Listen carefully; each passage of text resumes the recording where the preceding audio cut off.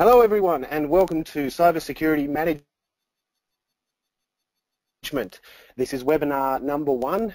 We will be covering the broad topic of cybersecurity management in this short course over the next 4 weeks, and I really look forward to giving you all a taste of what that means as a professional and what that means as an individual or a member of a team, and giving you a good idea of that. My name's Jeremy Koster. I look forward to taking you all through that. I'm very passionate about this topic. I'm very excited to be telling you all about what I've learned over the years and trying to impart some of that knowledge. And this week we're going to be discussing efficient and effective cybersecurity, which is really about the basics and the base of the cybersecurity practice. You know, what you need to know and how to perform cybersecurity in organizations so it is effective and efficient. Now, a quick introduction into me.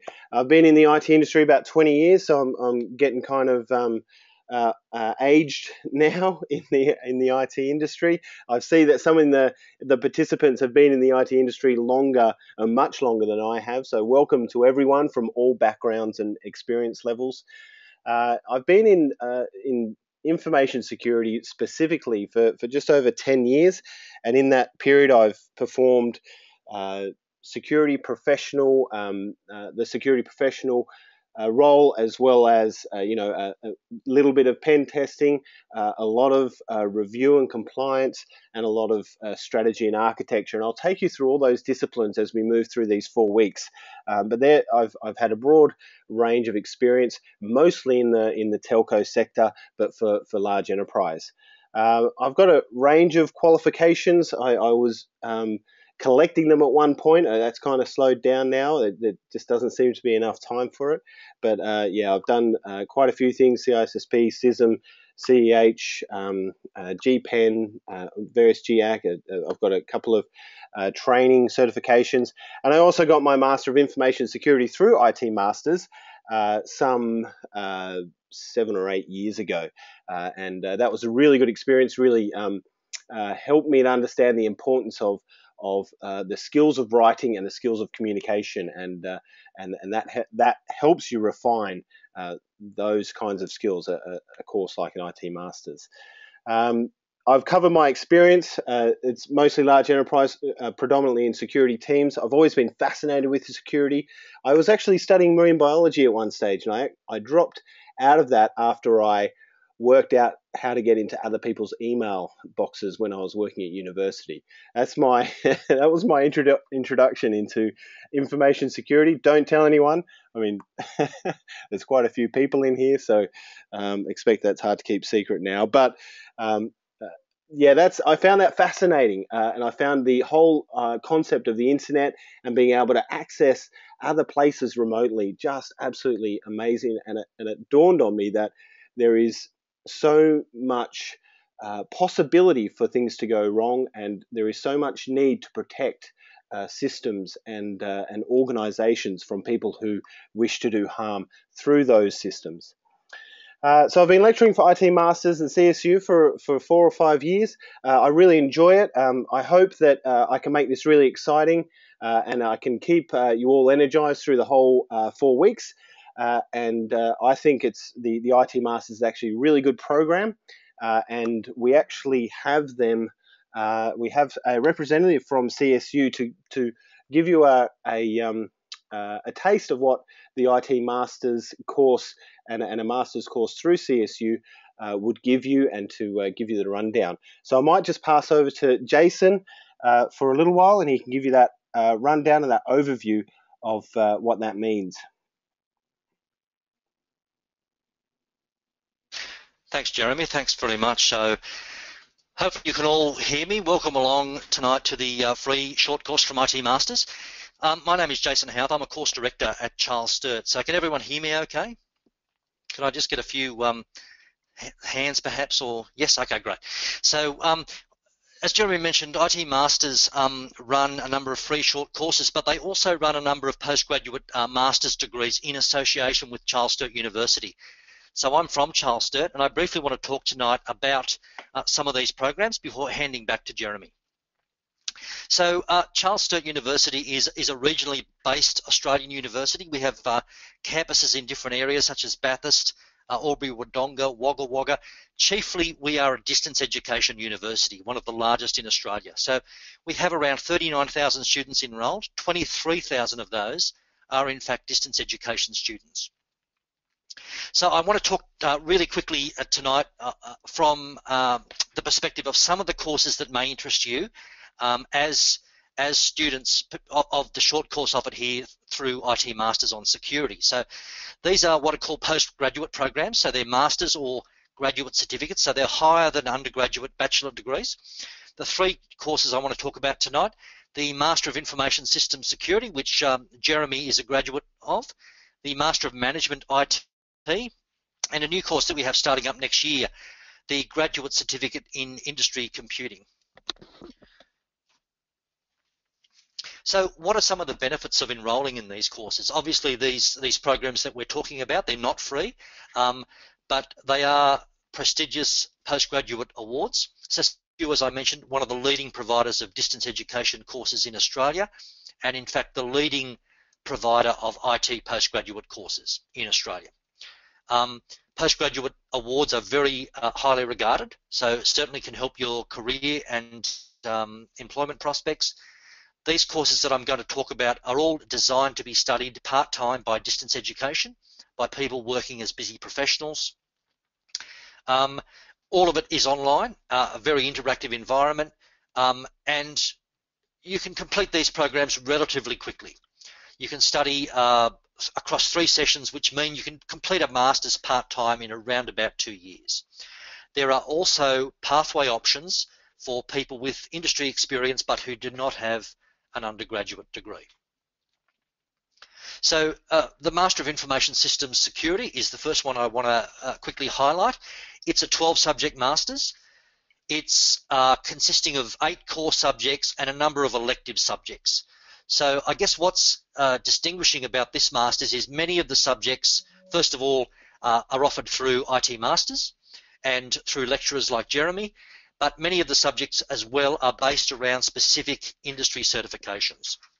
So you can see on the right-hand side there some of the elective subjects. ITE 512 Incident Response, that's based around the GAC Certified Incident Handler certification. Forensic Investigation, the subject under that, is based on the Computer Hacking Forensic Investigator Cert from EC Council. So they're very much designed around industry certification content, intended for people who are working in the industry and who want to get a postgraduate master's award. So that's the Master of IT. We have another one called the Master of Management Information Technology. Typically this course, another 12-subject masters, is more for people who are working in a technical role and looking to move into or have currently moved into a management role, moving away from technology into management. It has a heavy focus on management content, as well as allowing you to specialize in different industry areas such as IT security, project management, and networking. You can see their core subjects around the topics of human resource management, change management, strategy. There's a subject there on IT service quality management, which looks at the alignment of IT with business through the lens of the ISO 20000 certification scheme. It also allows you through these specializations to get your fix of technical subjects in a specific area. Another course I want to briefly draw your attention to is the Graduate Certificate in Industry Computing. That's a 4-subject course. It's being released from 2016. Quite an exciting course because essentially it allows you to design your own program based on what interests you as a student.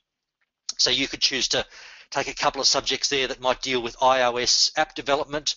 One might deal with cloud computing, another might deal with incident response, allowing you to put together a degree of your own choosing that can later be used as well as a pathway and credit into master's programs. Okay, so quickly, where do masters and graduate certificates fit in the academic hierarchy? In terms of university courses, undergraduate courses sit at the bottom. Masters is sort of right at the top, just below doctorate, which is sort of the PhD. Grad Cert and Graduate Diploma are typically shortened versions of Masters courses. They do allow a pathway into Masters programs. Getting into these programs, there are three main pathways. One is if you have an undergraduate degree in either a related discipline or an unrelated discipline, and you do have some industry experience in addition to that. So these programs are designed for people who know what they're doing in the industry. Alternatively, if you have industry experience, at least 3 years plus in a relatively senior role, but don't have a undergraduate degree, we can allow you into the program through a graduate certificate pathway. And what that means, you can see on the screen there that a graduate certificate is essentially nested within the Masters.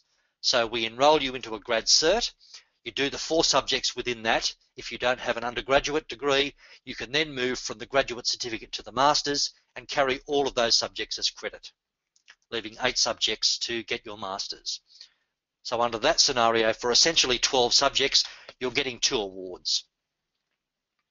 So in terms of what it's like to study as a distance student with Charles Cert, I guess this course is an example of some of the technologies that are regularly used. So everything is pretty much online. You can transact the whole degree online. We have regular webinars, forums, blogs within our Interact learning environments for each subject that allow you to connect with the lecturer, with other students.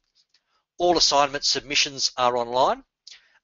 Study modules and materials are put online by the lecturer, and indeed we have a fairly large library and subscription to ebooks and e-journals. There are no residential requirements, so as I said, the whole thing can be done online as a distance education student. There are a few people asking about prices. I'll get to that in a moment. Flexibility is another key feature of these programs. So you can increase the number of subjects that you do. So for a Masters, you've got 12 subjects. Typically, you would do that in 2 years, but there's nothing stopping you from fast-tracking by doing more subjects in a session and potentially completing a Masters program in a year. You can also slow track. You can take leaves of absence. You can cut down the number of subjects that you study. It really depends on what fits with your current lifestyle and the busyness around work and family, of course. You can also exit programs early, and frequently there is a lower award that you can graduate from. In terms of time commitment, each subject that you would do at CSU is designed so it takes around about 10 hours per week of commitment per unit. So you're doing 2 subjects in a session, you would be looking at around about 20 hours per week that you would need to find in order to get through those units. But there's a lot of support, a lot of interaction, and it really is an enjoyable experience. It's not a grind. Most of the subjects are a lot of fun. Credit. People have mentioned recognition of prior learning. Now, I've actually got an error there. Undergraduate study completed in the IT discipline is not something that we recognise for credit. We can allow you to substitute units if you do have undergraduate study in a similar area. Really, what we recognise for credit is either industry certification or previous postgraduate study. We don't give credit for work experience. Work experience allows you to get into the program. So in terms of costs from 2016, Australian and New Zealand students, $3,000 per subject. For international students studying by distance education, $3,100 per subject. All of the textbook costs are included in that price. There's also a small student services and amenities fee per subject of around about $36. Okay, you could be eligible to actually defer your payment of subject fees through our government fee help loan as well. So if there are any concerns around the price there, fee help is a possible option. And indeed, if you're using this as part of your education for your career, it could indeed be tax deductible. If you do have any more questions about the program, I don't want to detract too much from Jeremy's presentation, please drop me a line. I'm the course director, jhowarth@csu.edu.au. If you want to find the IT Masters contact, particularly around questions dealing with industry certification, neil.mccosh@itmasters.edu.au. We also have an eligibility survey. So if you don't want to apply but want to find out first whether you're eligible or not, there's a URL there up on the screen that will allow you to basically type in information and find out whether you're eligible for the program and indeed how much credit you will get for the program. For those who are really keen, you can apply directly with the URL on the screen. Okay, so thanks very much there for my brief session. I'll hand back to Jeremy now to continue with the presentation. And please, if you do have any questions around any of the courses I've spoken about tonight, please do get in touch. Okay. Thanks, Jason. Jeremy. Much appreciated. I can vouch for the quality and the benefit of doing such courses. Went through mine, and I think it seriously seasoned me as a well-rounded information security professional, and later into a security manager. It allows you to also have the credentials on your resume and your CV to impress future employers. So that's great. So let's move into the cybersecurity management course. Thank you all for dialing in, and also for those who have already started to send me messages on LinkedIn. I will connect with people on LinkedIn if they like. Just make sure if you do an invitation to make sure you say it's from the MOOC, so I know it's not just any random person. So it's one of the intimate crowd of 500 or 600 that we have in the webinar now. Okay, let's dive into it. It's always good to have more contacts in information security, so happy to be that point as well. Okay, so this is GoToWebinar. We're on Wednesdays at 8:30 p.m. Thanks everyone for turning up right on time. We are going to have some lively discussions, and we encourage you to have that in the forum. There's already some good discussions and some good agreements and disagreements with various articles. It's really important that we generate that discussion. It's the way we hone our perspective on things. If you're always just taking one side, or you're only considering one side, then it's not a well-balanced view. So really important. We've got some weekly homework, which I'm really looking forward to seeing your answers to these evolve.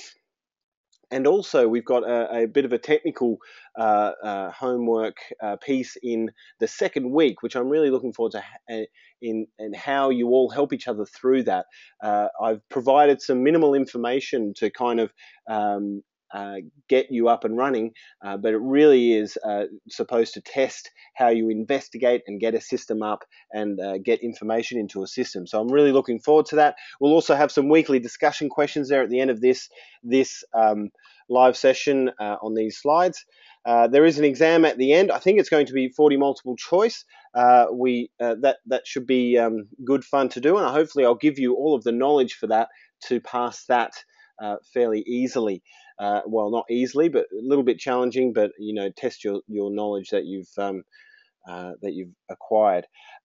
All inquiries and questions for course topics, you can send them into the questions. We'll stop I think halfway through. Margie, we'll stop halfway through, and we'll answer some questions, and we'll answer some questions at the end as well. So we'll just have two moments for that, and I'll make sure I stop then. And obviously there is, speak to the administrative staff. There is a couple of administrative staff in this. There's Margie, and she can help you with anything that you need, any questions or pointers or URLs that you might have missed or something like that. Okay, so security management. Cybersecurity management is about protecting an organization from cybersecurity threats holistically. Okay, it's everything that we do to make sure that doesn't happen. And there are some gray areas that fit into that responsibility, and there is also some very clear-cut responsibilities in there. I think in its essence is about identifying and addressing risk. Okay, and that means risk of the cybersecurity type. Now, if you're going to do that and get into a position of doing that, you do need are likely to need a couple of certifications. Recruiters and businesses like to know that those who they're employing to do this role are qualified enough. And the kind of top 3 leadership or security leadership certifications that are out there, which this cybersecurity manager course kind of management course, it does align fairly well to them, is the CISM, the ISSMP, and the GSLC. The CISM is from Osaka. This is probably the best known information security management course and certification. It's kind of the de facto standard, much like CISSP is for information security professionals. It focuses on security governance, risk management, and security program, and we'll cover those things in this course. But the exam focuses on decision makers and business goals. Okay, so Osaka is very good. Their courses, the COBIT, is very good at trying to understand or trying to give people the ability to understand what the board of directors and what the executive team wish to gain from the security team or IT teams as well. So that's their kind of focus, which is really good, and it gives you that understanding of security is there for the business, not in spite of the business. So that's a really important thing. There's also the IC squared security management, ISSMP. It builds on the CISSP. It's got 5 domains, kind of similar to the CISM. They do organize it differently, but I'd suggest that's good on. I haven't done that. I have done the CISM. And the final one, the GAC, Cybersecurity Leadership. Now, I see this as more of a, it's got a good technical base as well. It covers all of those technical pitfalls that you might find as a security practitioner, and then also draws on a lot of management topics as well, and is really a good balance. And if I were doing my security management certifications again, I might even actually consider that one to go forward. There are some other ones from Osaka which really help in this area. The C risk is very good. There is also the GIAC ones for incident handling are very good. The SANS courses. So there's an absolute plethora of them. One of the exercises we're going to do after the live sessions is actually, I think it's the 3rd live session or the 4th.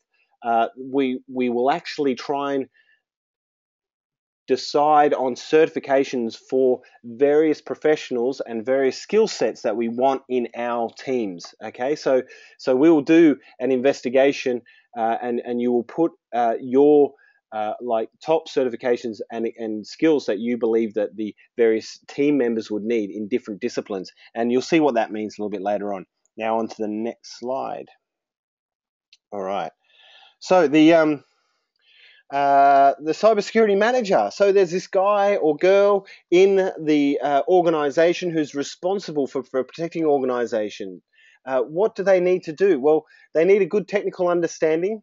This is not foremost and most important. There are a lot of cybersecurity managers or security managers or CISOs or heads of security that do not necessarily come from a technical background, but they do need a good understanding of what the risks are and to be able to evaluate the likelihood and impact of certain things happening. Now, I think that comes best from having a good IT network background, and my strategy as through my career was for the first 10 years of my career to really get a good broad understanding of IT and network technology and then move into security. That was my approach, and there certainly is the opportunity to backfill as well.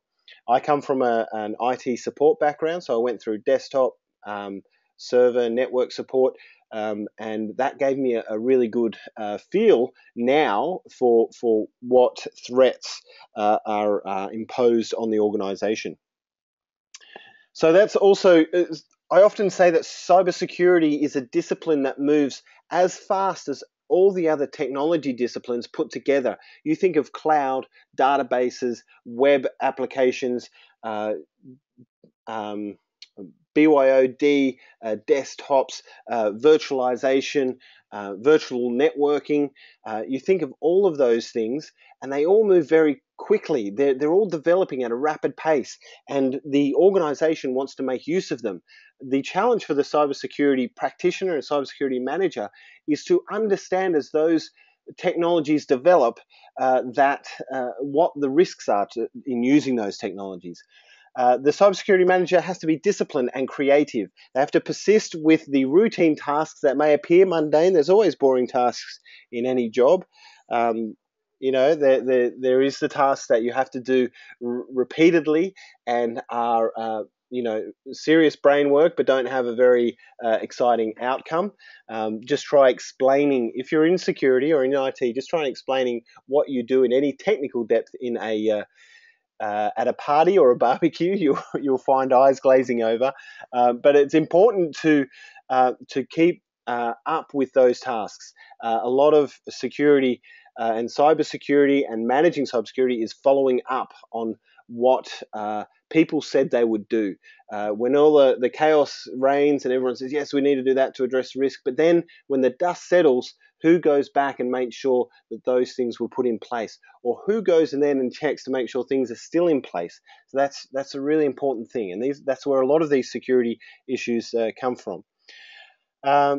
There's also a requirement to accurately identify future threats. So this has two elements to it. One, where is the business going and changing so that it might be introduced to new threats? And two, where is the industry and the threat landscape going where it might introduce new threats to the business?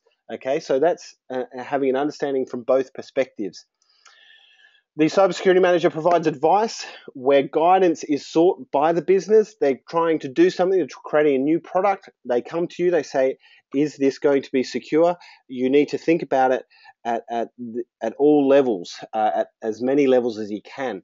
How is the system architected? How is the product that the system relies on architected? How is access control performed? Does it meet standards or internal policies? And finally, can we test it to make sure that the security's not being compromised in some way? And that's all about identifying gaps as well. The cybersecurity manager is a communicator, and this might be one of the most important aspects of a cybersecurity manager. Being able to explain in everyday terms what a threat and a risk is, and what the potential for loss to the organization is, to the organizational assets, is one of the most crucial skills of the cybersecurity manager. We will go through the concept of threat scenarios. I've got a very clear picture of what threat scenarios should look like, and I'd like to convey that to you guys as a formula to being able to speak to the business. And I encourage you, when you're explaining why a business should not do something or close a particular security gap or to implement a certain security control, the threat scenario is your biggest weapon. And we will go through that in this live session, actually. And finally, the communicator is not a very good communicator without excellent verbal and written communication skills. Now, I put written in there as well, but I think I don't put that in as a lesser item. I actually think written communication skills may be even more important than verbal communication skills. If you've ever seen a report or you've been delivered a report from a internal person that is not very well constructed and very difficult to follow and you can't really understand it, it undermines your confidence in that person and the team they work in. Cybersecurity is no different. If you deliver something that is not of a professional quality into the business, it undermines the trust that the business has in you and the team. So I cannot stress enough how important it is to have good written skills and also verbal skills.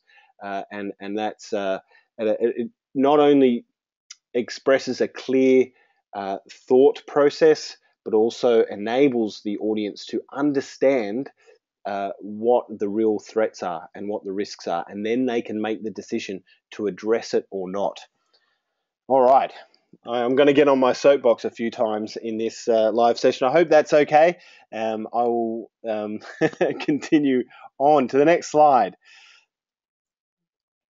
All right, so we're in an organization where the cybersecurity manager, congratulations, welcome to the organization. What do you need to look out for? What is the enterprise, what is the landscape the enterprise is sitting in?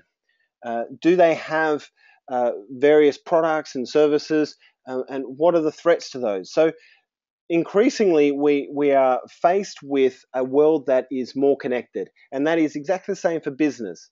Everything needs to talk to each other, and that means that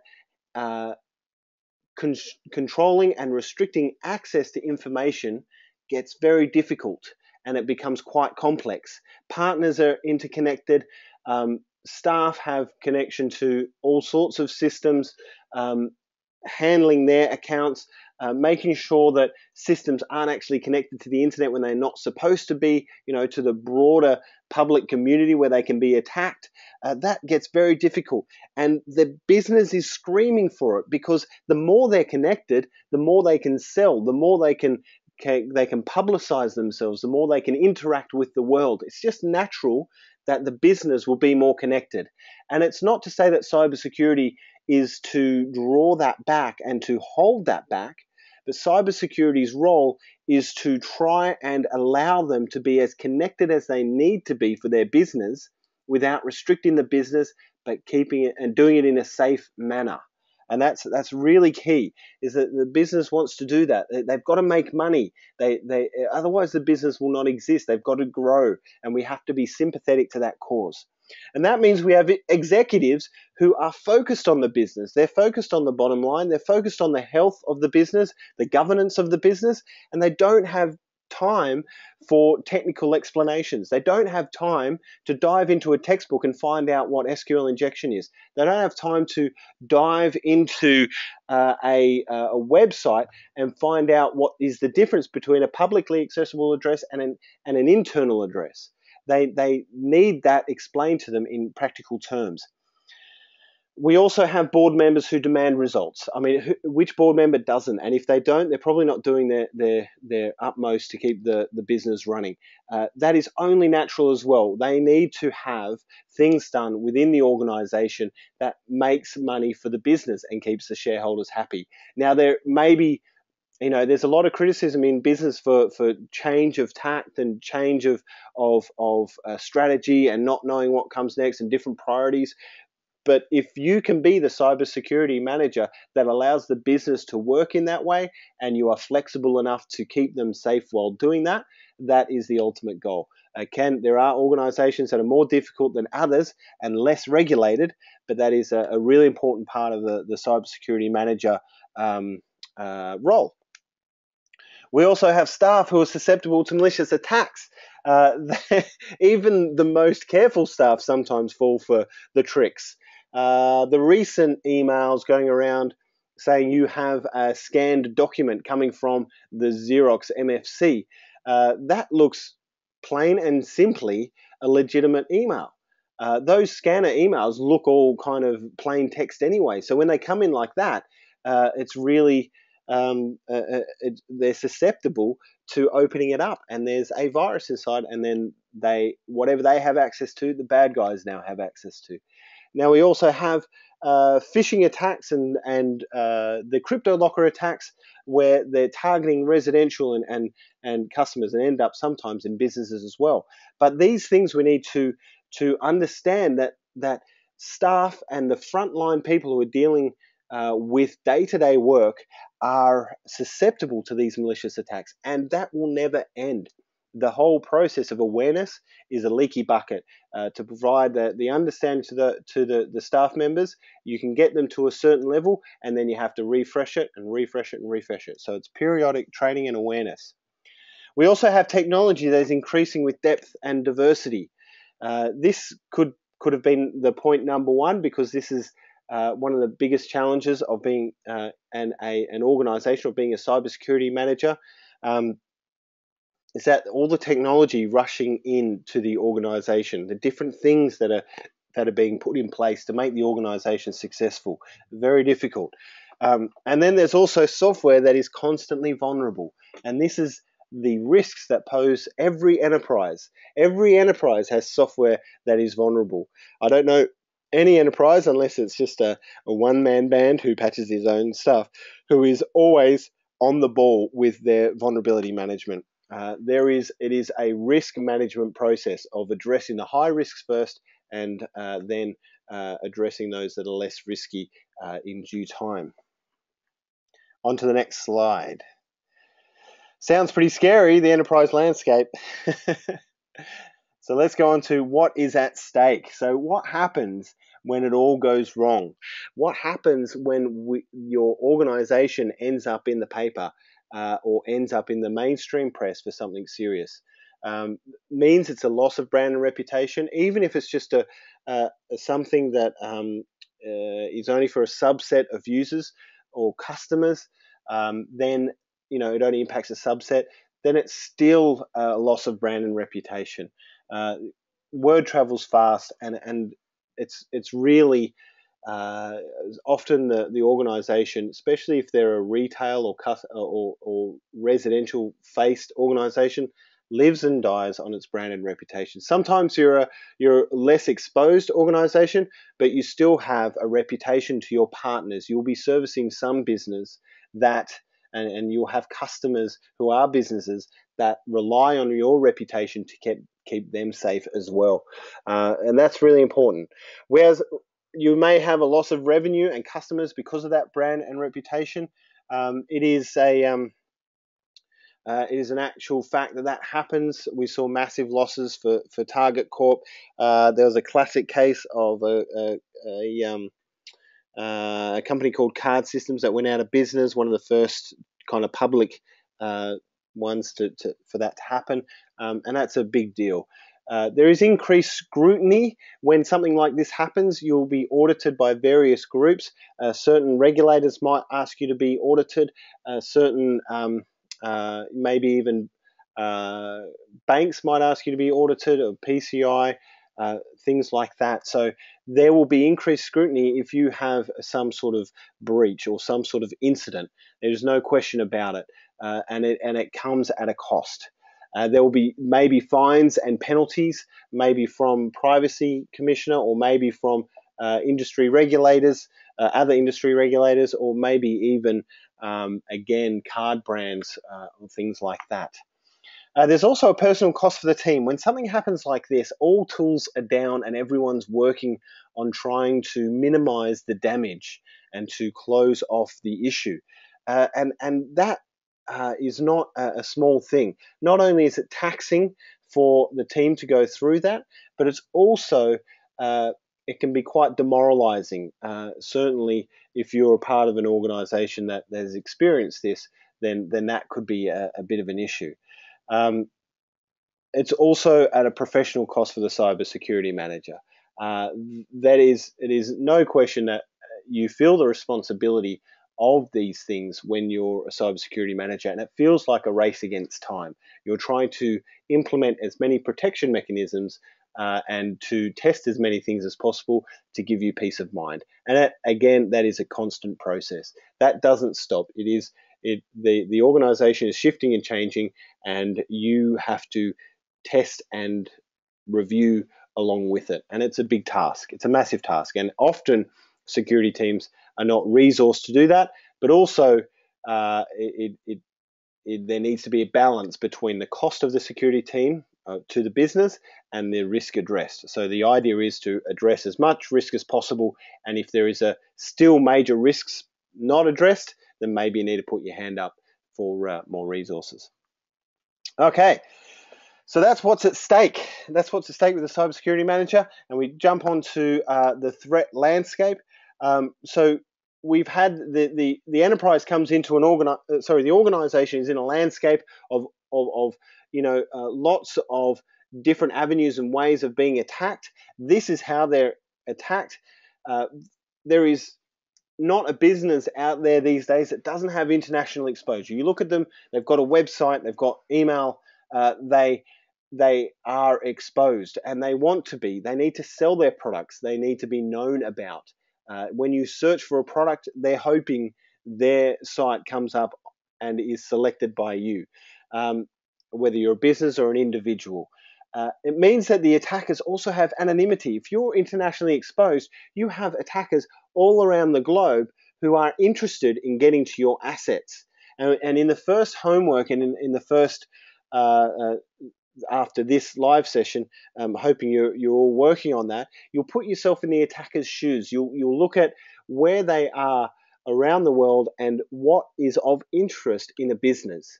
And that's how you've got to think as a cybersecurity manager, is to really think about, and a cybersecurity practitioner, is think about what they want out of your business. What do they want? What would be valuable to them? And put yourself in those shoes. And it's a really important exercise to do on a regular basis. We also have this idea of automation and weaponization. So some brilliant person comes up with a way to subvert a access control or a security control because they've dived into the source code, understood it, and then posted an exploit, which is a easy way for somebody else to take it and use it who doesn't know anything about source code, can't even code. But then that's called weaponization. But they can then use that at their will, and then that spreads. So we live in this environment where it just takes one brilliant person to figure out a vulnerability, write an exploit, and then it can spread and then be automated. You think about Conficker. It was a bug or an exploit, a vulnerability in the Microsoft network stack, in the SMB or CIFS network, in the networking, and it was probably very difficult to find. It was a late one. It's kind of been the last one, the last big wormable network stack virus for Windows, but it was put into a virus and could actually worm it around. That's automation and weaponization right there. And that was devastating for a lot of organizations. It brought systems down and is still around. It is still around in legacy environments. You'll see it when people, if you've got BYOD in an organization, I've seen this in previous organizations where people bring their laptops unbeknownst into their home laptops into work, and they plug in and the alarms are raised because their machine's trying to infect other machines. And most likely the machines that are out there on your corporate network aren't impacted by this anymore, but it is quite, the point is that this weaponization automation is actually very powerful and difficult to protect against. We also have commoditization of cyber crime actors. This means that it is not just one guy out there trying to make money. It is gangs who are particularly well funded from previous exploits. They then hire developers to write them malicious code. They then hire hackers to get them into systems and to phish people. They then have mules to process money for them and to do money laundering. They then also use botnets and zombies to send masses of spam and to avoid blacklists and things like that. And then there are these gangs are the organizers that orchestrate all of this and allow it to happen. And it is refined. It is not kind of just teenagers anymore. The cyber crime actors are aware that it is a money-making exercise, and they are interested, and they're not letting up because there's a lot of money to be made, and so it is going to hold their interest for a while. And I'm going to the next slide. So these attackers, who are they? So I talked about the cybercrime, the funded criminals here in the external where my cursor is. They are definitely active. We see them all the time. We have internal attackers as well. Not only do we have people who are disgruntled and want to leave a mess and have some sort of addiction that they need to gambling or to drugs that they need to fund through fraud, but we also just have accidental and inadvertent things. We have people who download a database, look at it on their computer, and then accidentally send it out to someone, to the competitor, or load it up onto Dropbox with an open sharing setting, something like that. There is just accidental and inadvertent things as well.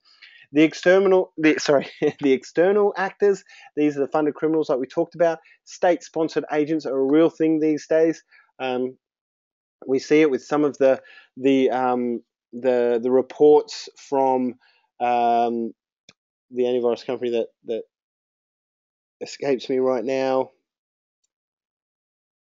The Russian one. Anyway, I'm sure someone said it. Kaspersky, yeah, we've seen some of the reports from there. We've seen other reports. We all know of Stuxnet. These things are real. We all know of the Mandiant report about the Chinese attackers. They're not make-believe. There are state-sponsored agents, and why wouldn't they? It's low risk, it's high gain, and they're interested in the information. We also have activists. They're still around. These guys like to make a point. We've got Anonymous. We also do still have board teams and people who big note themselves. They are still around. We've got a few. I've got a few breaches over the years here as an example. I'll just run through them quickly. But the idea is to give you a taste of what can and does happen. I mean, you've all seen, I'm sure, the breaches in the news with various organisations.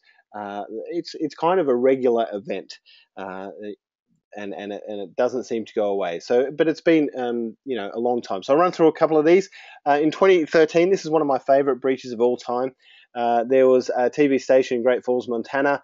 Their emergency alert system was hacked, and it published a broadcast of a story of dead bodies rising from the grave, and some people actually thought this was true. And it was more of a joke, but it actually goes to show not only do we need to keep these systems safe for monetary reasons, but also because people are still duped by these things. It actually cause a lot of fright. So quite interesting. In August 2013, we had Adobe. It's getting a bit old now, but they had quite a large amount of customer records. They have malware analysis, and they used various investigation techniques, finding different pieces to work out how they got inside, and then they went through a big password reset activity, which is a good idea. We then had Target Corp, which is kind of like the de facto. We use this in the IT Masters course as a bit of a case study. It's because it's got kind of everything you want in a breach, because there's all the steps and it's been made quite public. They had 110 million customer records. They had malware on their POS terminals, and it all came through a VPN access from a partner's environment. So there's all sorts of lessons in there, and the incident response to that. I believe they have turned around completely and are basically a cybersecurity center of excellence now. And I think this is a good way to go, where they've made an example to say, look how much you can turn it around. And I would say that they are a really good shining light of cybersecurity now. In May 2014, eBay had a big hack with passwords. My password was in there, interestingly enough. So that I went through a password reset process, 145 million customer details, a small number of employee login credentials as well. And then we've just recently had David Jones and Kmart as well locally. So, and that's domestic, the domestic outfits. And they apparently, according to the press, they had a vulnerability in WebSphere that allowed them to come in. And that's just one vulnerability. And I'm sure they've got fairly robust vulnerability management processes, and it's a shame that this happened to them. It's disappointing, certainly for those involved. And I would say that it's hard to make sure that everything is patched up to date all the time. So, that's only speculation from the newspaper, but it just goes to show how difficult it is to stay on top of those vulnerabilities. Okay, so they're the breaches. Heading off into the next slide. Now, we just need to qualify some terms for those of you who haven't been working in security for some time. We'll run through this fairly quickly. We have a threat. This is actions or events that have a potential to negatively impact organizational assets. Okay, that's a threat. So what is a threat to an organization? It is actually something that occurs or is threatened to occur. That's the whole idea of a threat. So it's a potential. Okay, so we then have a vulnerability. This is a weakness in a system or asset that might allow some unauthorized access or allow unauthorized changes or allow for someone to bring something down or make unavailable in an unauthorized manner as well. So it's all about bypassing controls and being able to do something you shouldn't be able to do and making the system weaker for it. An exploit is a method of making use of that weakness to access an asset, right? So the vulnerability is nothing on its own unless it's exploited. When it's exploited, the risk has been realized. Now, we also have a risk assessment. So when you're in an organization and you're being the cybersecurity manager, you'll do this on a daily basis. You assess risk. You determine what the risk is by understanding the asset, and then you manage the risk. And then after you've managed the risk, you might have some residual risk as well. So residual risk is the risk left over after you've put in some mitigating controls. I think the residual risk is good to know about and good to term, and it's quite kind of classic cybersecurity.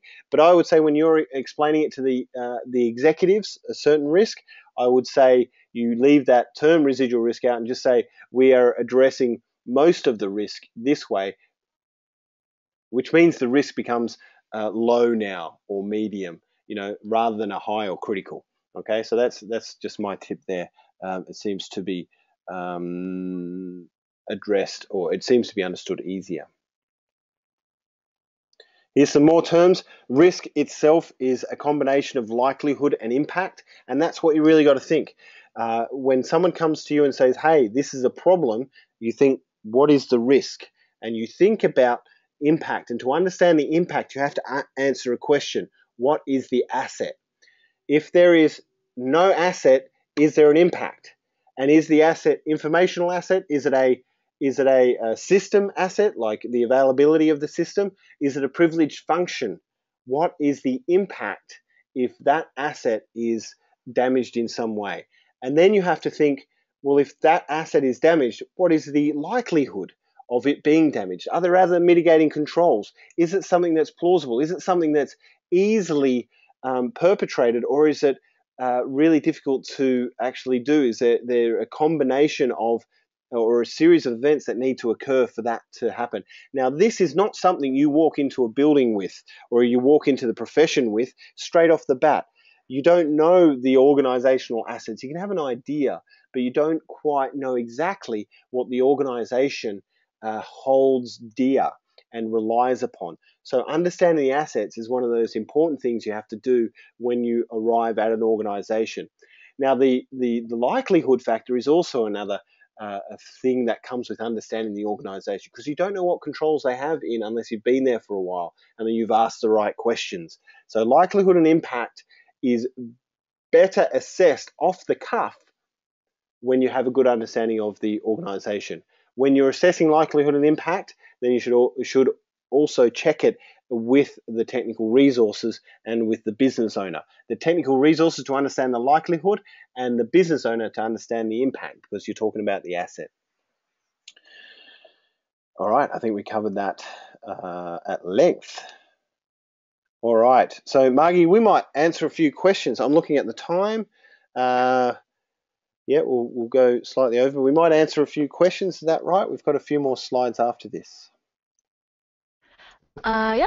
Sorry, I'm just currently scrolling through. There have been a couple here. I've caught you off guard. So David Gordon has just asked, to qualify risk and then damage to an asset, is it best practice to have a broad categorization in place for all assets, data and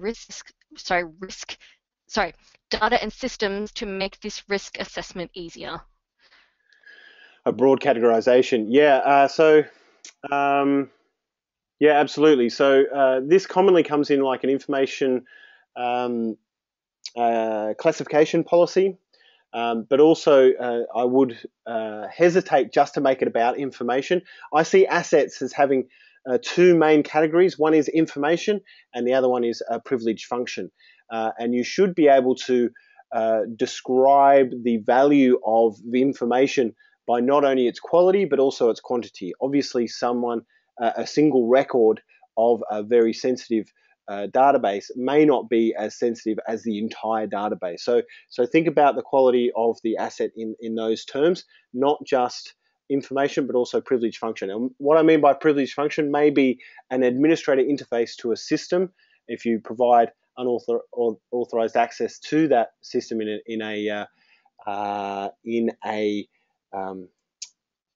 to someone who's not supposed to have it, then they may be able to do things to that system that you don't want them to do.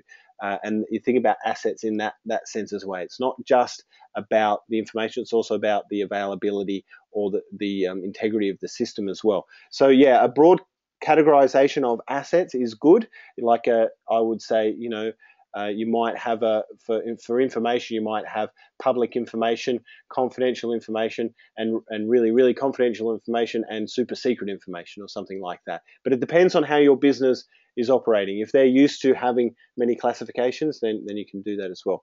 I hope I've answered the question. Can you tell if I've answered the question, Margie, from was it David? David hasn't said anything since. Okay, all right. Yep, no, David says it's great. Okay, good. Shall we take yep, one more? Yep.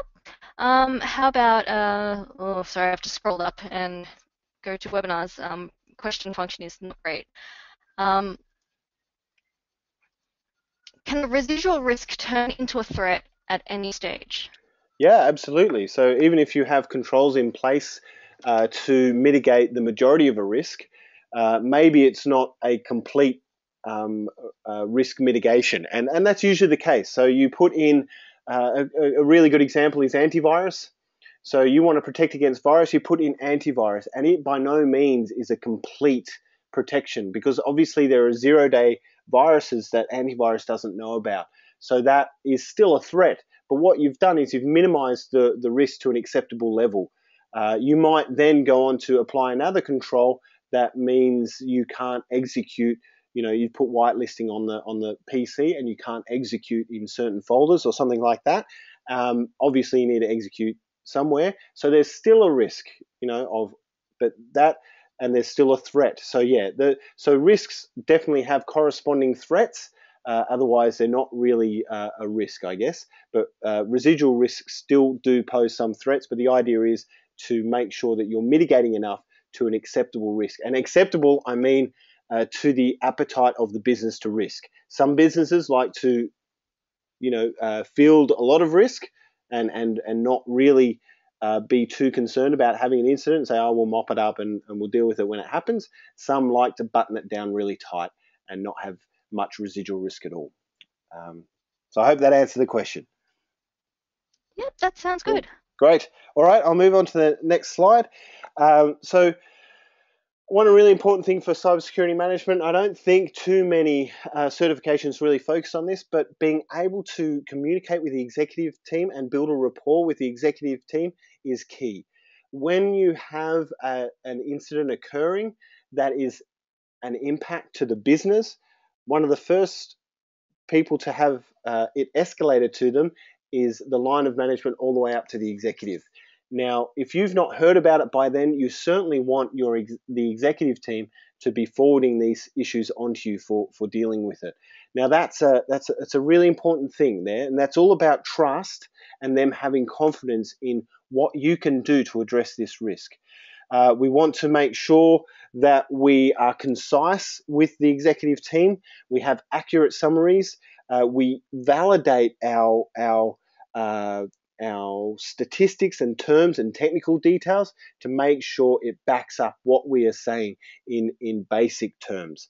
And this means, again, making sure we have good writing quality. There's nothing worse than an executive looking at a summary of what's occurred and not understanding it because there's such bad, there's bad grammar and spelling, and that would undermine. And it seems silly because what if it's understandable, but it's not very well put together, then surely it's doing a good job too.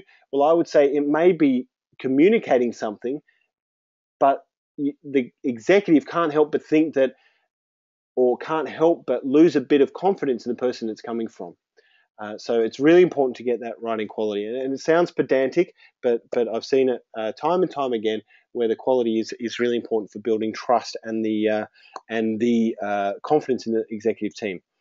The executive is interested in the enterprise's needs. They're interested in the organization thriving, and you have to talk about the threats in those terms. How do they address threats to their organization? What is important for them to get addressed? So think about it, and really it's about putting yourself in their shoes. This is about also having organizational awareness. So you're not just communicating with the executive, you're communicating with the organization as a whole. They need to know what the threats are and how to conduct themselves in a secure manner. This means constant education, and we're not only managing upwards, we're managing sidewards and downwards as well. Cyber security covers the entire organization. Even if you're embedded in a small area, maybe of the finance team, or if you're in the HR team or the administrative team, or even if you're directly into the CTO or CIO, you are always managing around you because you rely on other people in the organization to achieve your objectives for the business. And that is one of the key things. Communication and collaboration is key. And I think the next slide is one of my favorite. So following on from that, if you communicate well, then you build trust. And trust is the key to making it as a cybersecurity manager and a cybersecurity team member. It is your most valuable currency in the organization. If you think about an organization that doesn't trust its cybersecurity team, the cybersecurity team is basically bypassed and dysfunctional. You might as well not be there. If they're putting in equipment and they're not talking to you about it, or they're having incidents and they're dealing with it themselves, and because they don't want to deal with you because they don't trust you, or it's not pleasant dealing with you, then you are losing the game. It's a lost cause. We need to be customer focused as security professionals, which means you need to put yourself in the shoes of the customer, not just one shoe, and try and understand where they're coming from. Be sympathetic to the business. I like to think about it this way. If you've got an IT team, the organization needs to talk to the IT team because they need to get things done. They need servers built, and although cloud also makes that a problem as well, but they also need to talk to the network team because they need to be able to open up the networks to make their systems work. That's how the organization works. They need to talk to those two teams to get things done. Not often do they need to talk to the security staff or the security team as a necessity to get business done. They may do it because there's checks and balances, but if that's not a pleasant thing, they'll find ways to get around it. If that's not a good way of doing it, or they always have hurdles and it slows them down, then they'll find ways around it. So this trust is paramount. You don't want to be the team who says, no, you can't do that. It's against good practice. It's against how I see the world. Where, that's not against good security. We wouldn't dare do that, because what will happen is they'll bypass you. And even though you'll get to say, I told you so when things go wrong, they've had a problem, they've had an incident. And you may say, well, isn't that a good way for the organization to learn? Isn't that a good way for them to understand what they need to do? And maybe they'll listen to me now. It's not the way you want to achieve that objective. What you want is them to have a good experience of dealing with security. You want them to come out of it thinking, we've actually progressed here. We've been able to put this in, and we've done it in a safe manner. They've moved with us, and we are doing it confidently. You want the organization to be a little bit uncomfortable if they're putting something in place without consulting the security team. And the only way that will happen is if you have a large amount of trust. So I feel very strongly about this, and I've seen it throughout the workplace in many organizations, that the effectiveness of the security team is a measure of the trust they have with the organization. So I mentioned best practice. Don't just roll out best practice. Don't just roll out the standards. Don't just roll out the policies and say, if someone asks, can we do this? Don't send them a full document.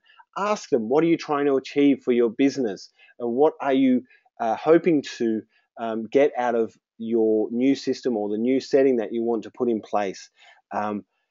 What assets are involved? What risks might there be? How do you intend on using that? And go along with them on the journey. And that may sound like it's taking a lot of time, but every time you do that, you need to make a note and adjust processes and document how you've approached this particular risk assessment. And then you will start to build up a good base of how these things are dealt with, and you won't need to think about it too much next time. If you don't document and you don't record what decisions you've made, you're constantly making those decisions again and reinventing the wheel or redoing the thought process.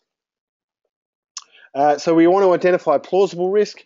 There are many possible risks, and some are more plausible than others, and this is the likelihood and impact question. We don't want to keep on calling out possible risks. If there's no point just saying that this is possible but highly, highly unlikely, it'll start getting very, very boring. So we just got to have to think about plausible risks. Is it possible? Maybe. Many things are possible. Many things that are very unlikely are possible, but maybe they're not plausible. And that's finding that balance about the likelihood of the risks. This is a bit more on trust, but also when you're dealing with people directly and with executives and with your people, your peers, you should be building trust, also vision, and also relationship. Now, what I mean by that is the trust is the core of if they're going to come to you. They may not like you, but if they trust you, they'll still come to you. Vision is all about where you're going to go. So you may be dealing with a particular risk, but then you say, well, in the future, we plan to do it this way. So give them an idea of the situation now and what you could do in the future to address the risk in a more strategic fashion. And then you've got to work on the relationship because that smooths everything over and makes work pleasant. And who wants to work in an unpleasant place, or who wants to interact with an unpleasant person? Not many people. Finally, no fear, uncertainty, and doubt. It is you've got to, if that's a practice that is currently occurring in your security team, you've got to stop doing it. This is where we hold the organization for ransom. We say, oh, well, this might happen, or, oh, that might happen. And you sowed the seeds of doubt. What we want to do is demystify security. We don't say it's a black box. It's only for people with especially large brains. It is for everyone. We just make it clear to everyone. We provide truth and clarity to the business. We don't hold on to our secrets so that the business needs us. We provide it to the business in a clear and understandable manner so that we help the business. And in that way, we become very valuable to the business. Okay.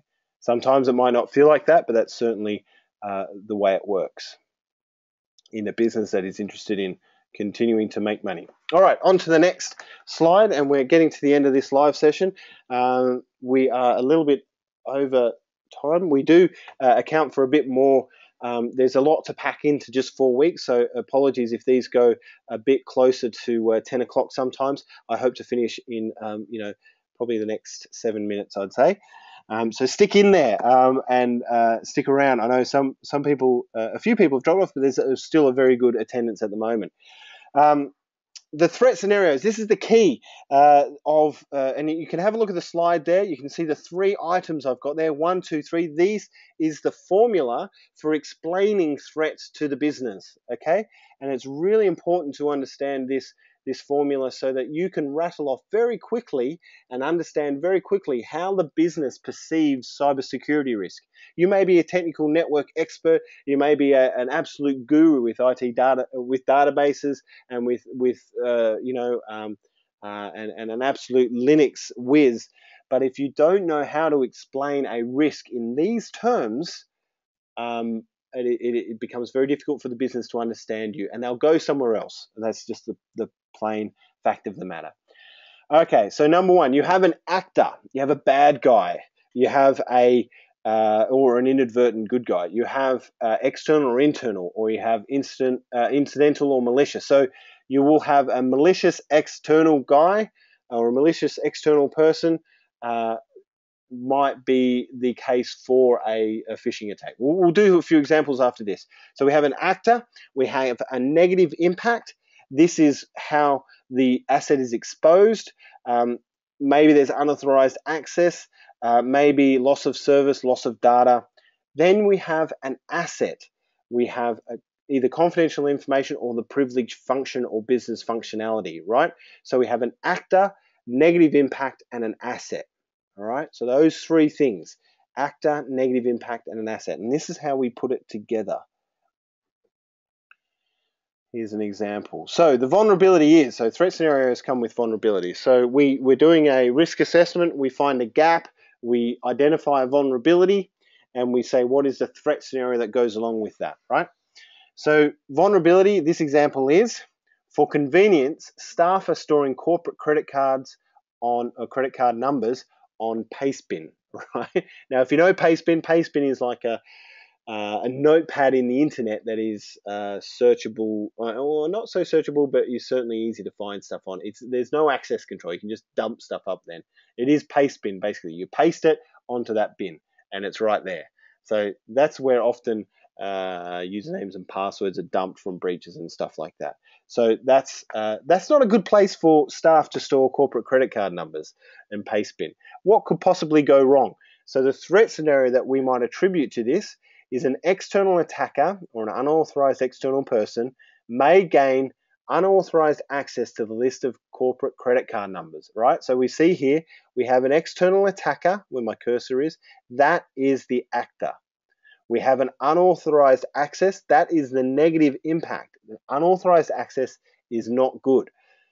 And then we have corporate credit card numbers, which is our asset, all right? And that is a sentence that anyone can understand. An external attacker may gain unauthorized access to the list of corporate credit card numbers. You see how that is? We're not talking about, explaining how Pastebin is, it's a site on the internet, all that sort of stuff.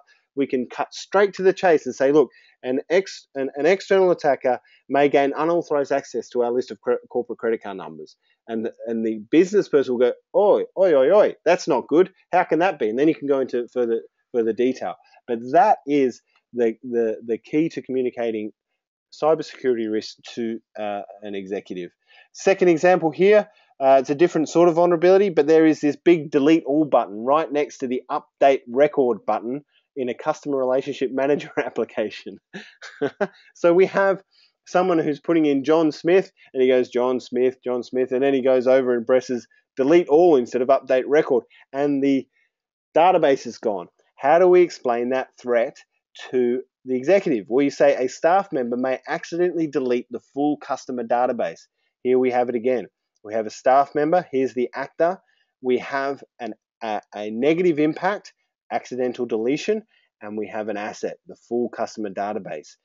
Now, you leave any of these elements out, and you don't get a clear idea of the threat, right? You don't get a clear idea of the threat scenario. If you add qualifying, and they're very simple, granted, but if you add qualifying factors to this, then it starts to get a bit more complex, and you start to get that jaded look that you got at the barbecue with the executive, right? You start to lose them. So it's important to keep it simple, and it may be an oversimplification in some cases, but this is as plain and simple as it gets to understand cybersecurity risk. Very important. Okay. Now, just to quickly touch on policies and standards, I have a way of doing policies and standards, which is kind of not the industry standard, for want of a better word, but this is how I structure them, and I see them being easily understood in an organization. You basically have two types of documents that dictate security in the organization. First are policies, the second are standards. First, policies. The way you remember that, policies are for people. Policy from the Greek, the population. This is a high-level statement describing acceptable behavior. It's supposed to educate staff on how they are to behave. It's about behavior. It's not about configuration settings. So if you've got a statement about how you want people to behave, don't choose bad passwords, don't choose the same passwords, or don't provide your password over email, or don't allow tailgating in the office. You know, all those sorts of things. That's the policy. Policies are for people, and make it simple. Obviously, using our simple terminology, but also broad and specific enough to address behavior. Then standards are for systems. They're more subject specific. They have specific statements describing how systems should be configured. They're non-vendor specific. You don't say, this is a standard for Cisco systems. That's a different document. We've got those. I'll explain that in the next slide. But you have standard. You say networks are supposed to be configured this way, and you have a non-vendor approach to it at a high level for systems. And the audience for these are the network guys, the IT guys who are putting these systems in. You provide those to them, and they use them as guidelines for how they architect and put together their systems. Some examples there for security policies. There's information security policy, information classification policy, also acceptable use policy. This is, again, dictating how people behave. Examples of standards are network security standards and encryption standard. They're subject specific. The other two documents that you'll have, types of documents, are baselines. These are technology and vendor specific documents. This is how you configure a Windows 7 system. This is how you configure Red Hat Enterprise Linux of this particular version. And it's a technical configuration. It's a baseline. And it is dictated by the standard that is non-vendor specific, because you have high-level statements in there of how the system must be configured, and then you have a baseline for doing that. Finally, plans are what to do when a specific issue occurs. A cybersecurity issue contains responsibilities and contacts, and a step-by-step process in how to deal with a particular issue, likely incident response plan or business continuity plan. The one we'll be covering in more depth is the incident response plan. All right, we're coming to the end of it. Good on you all for holding in there. We have just this last slide now, which is an introduction now to the next 3 weeks. This is the cybersecurity practice as I see it. This is what we do as a cybersecurity team dealing with cybersecurity in the organization. These are the functions. This one up here, the darker orange, is what the cybersecurity manager does. He also does all the rest if he doesn't have the team to do it. But if he has the team to fill out these other functions down here, he is focusing on these. This governance is managing upwards, providing information and receiving direction from the executive team and the board.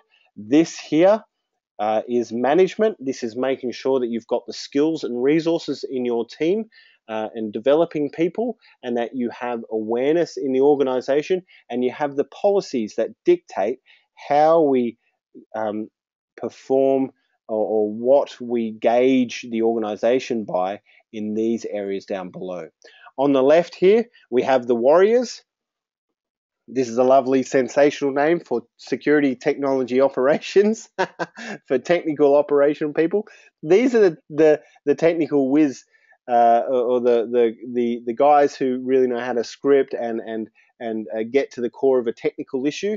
They may sometimes not be well suited to talking to the business, but they serve a very important function in doing security testing, monitoring, and incident response and investigation. So these are the warriors. These are the guys who dive in there and actually hand-to-hand combat with the technical issues. The critics, these are the guys who review, often called auditors, but they're review and compliance. They actually check systems or designs and review it against a standard and a set of requirements. They also audit against various standards, and again, they make sure that PCI, ISO, and COBIT requirements are being satisfied. The visionaries are those guys who are thinking forward. They're thinking of the next control or the controls they're currently putting in place to address risks in the business. They are putting in strategy and architecture to ensure that the business stays safe in the future. They have network controls, IT controls, and they wrap all that up in a security program. We'll be covering warriors and critics next week. We'll be covering visionaries and leaders the week after. And these are all the people that make up your cybersecurity team. And really, I guess, a good way of looking at the practice as a whole. If you go from this side, the warriors side, over to the visionary side, and if there was an arrow pointing to the right, which I'll put on in, which I'll show, I've got a diagram of that next week, you will see that it becomes more strategic this way and more tactical back this way. So more reactive over here and more proactive over here. And here we have both proactive and reactive, and reviewing systems in place. So that's it. That's the first week. We have covered off a fair amount. I've gotten onto the soapbox about 4 or 5 times. We might have 5 minutes for a couple of questions, Margie, to try and not catch you off guard this time. There is one. Yep. So what I'll do is anyone who has any questions, please feel free to post them right now. But what I'll do is I'll start from the bottom and work my way up. So Yusuf asks, what's more important, threat or vulnerability in terms of determining a risk rating and the level of risk to the organization? Threat or vulnerability.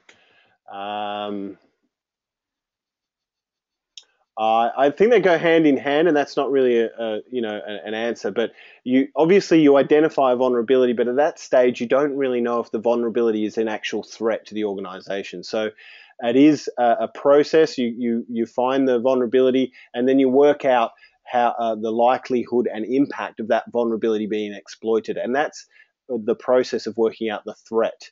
So then you would say that the threat is how much impact and how likely it is, and what would happen if that vulnerability was exploited. So in that way, they kind of go hand in hand, but ultimately you're aiming to figure out what the threat is. So that's the idea of the threat scenario. You work out the vulnerability, and you use your deductive skills and knowledge of the organization to work out the threat scenario and provide a plausible threat scenario. I hope that answers the question, Yusuf. Can you please elaborate on an example of FUD? Oh, FUD, yeah. The fear, uncertainty, and doubt. I hope I made that clear, but that's what FUD stands for, fear, uncertainty, and doubt. I thought that was only a security, like an internal term for security guys, but I once had someone in the IT team say, "Oh, you're just going to provide me a whole lot of FUD now, aren't you?" And I tried not to be offended by that, but he's got a good point. A lot of times there is security teams just blurt out, a possible threat, but that may not actually occur. An example of this, I'm trying to think of it.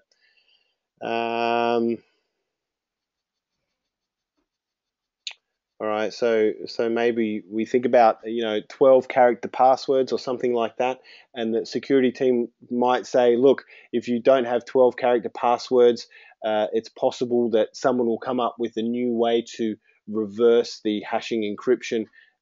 Anything less than that is just not good practice, and other organizations do it this way, and things like that. Those speculative comments that might drive fear into an executive or another person to try and drive them into doing better security practice. What we're really looking for is to provide clarity there, not to provide fear or not to drive uncertainty into the conversation. The cybersecurity team is there to understand the risk, understand the asset, and to provide a good explanation to the organization so they can make an appropriate decision. A decision made on fear and uncertainty and a little bit of mixed in doubt is unlikely to give you a good outcome. And we see this with knee-jerk reactions when there's a big issue. Sometimes they will, there will be too much security put in. We'll put a VPN in front of another VPN in front of another VPN, so you've got 3 levels of going into a system, and that just doesn't address a risk. It doesn't. You may have 3 stages of authentication with different passwords. You're just making it hard for the users to get in. So it's important to keep uncertainty in doubt. That's why we're there, to investigate, to understand, and to provide that clarity. I hope that answers the question. You're going to get me on the soapbox again. Oh, there was a really good question and then I lost it. Sorry, one moment. I'm just having a quick look. Take your time. Robert asked, what do you have any? What is the recommended process and guideline that people should use when they're writing reports and communicating with the executive team for cybersecurity threats? Can you briefly go over that, or can you say that one again? What is the recommended process and guidelines that cybersecurity managers should use in writing reports when they're communicating with executives? Yeah, okay. Other than the points that I provided above, which is being succinct and clear, pretty much, and refining your writing and verbal communication as much as possible. So if that means communication courses and things like that, that's certainly, and I believe the IT Masters includes a very good communication course now, which I would highly encourage anyone to have a look at if they were taking that course.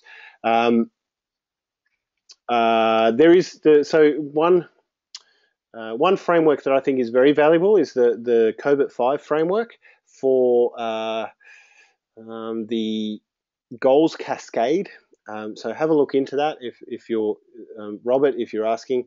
There is the goals cascade in COBIT 5 allows you to boil down some of the concerns that security might have, like direct technical concerns, and boil them down to business objectives and concerns that the executives might have.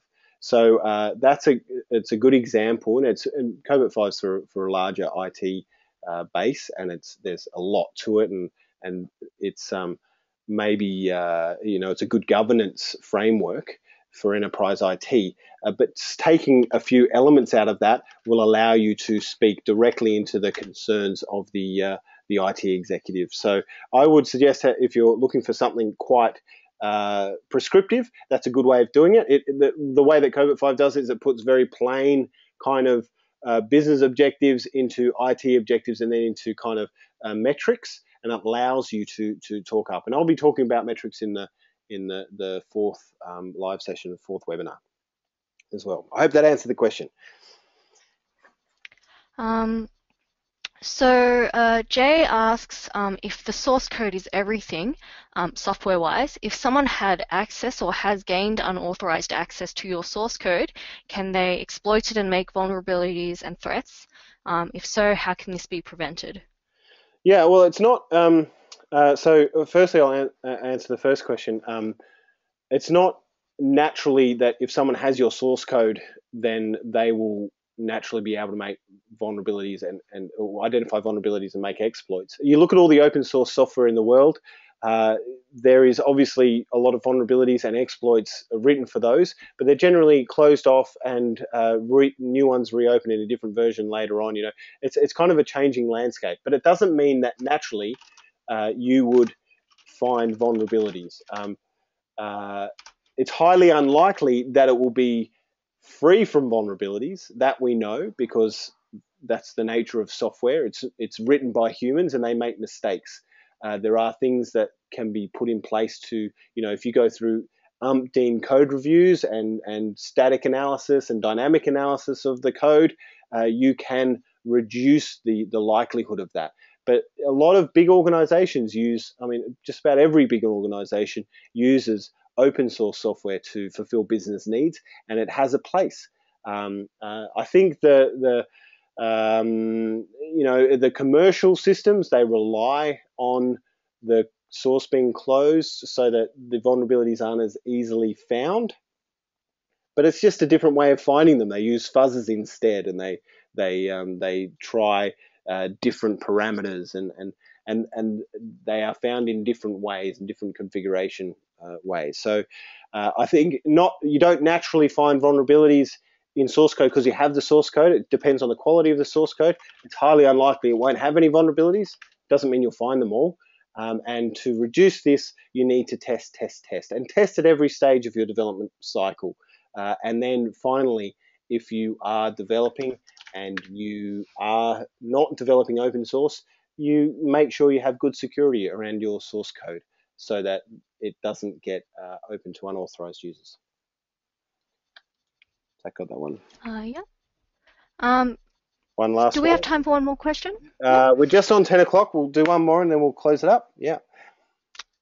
So Rowan asks, what areas of cybersecurity are organizations ignoring the most currently? Wow. I'll answer this by describing and you can see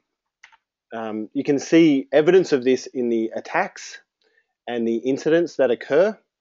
I think three main areas that need attention at the moment is one, still websites and internet accessible systems. Two, phishing of customers and of staff and awareness of cybersecurity issues and how to practice good cybersecurity. And three, partners who are not who have access to your environment and who are not operating in a secure manner as well. So those three things I would say are not so much being neglected. I think they've got a high amount of visibility, but they're certainly the things that seem to be the most lax at the moment, or have the most avenues into an organization. I hope that answered the question. All right. Thanks, Jeremy.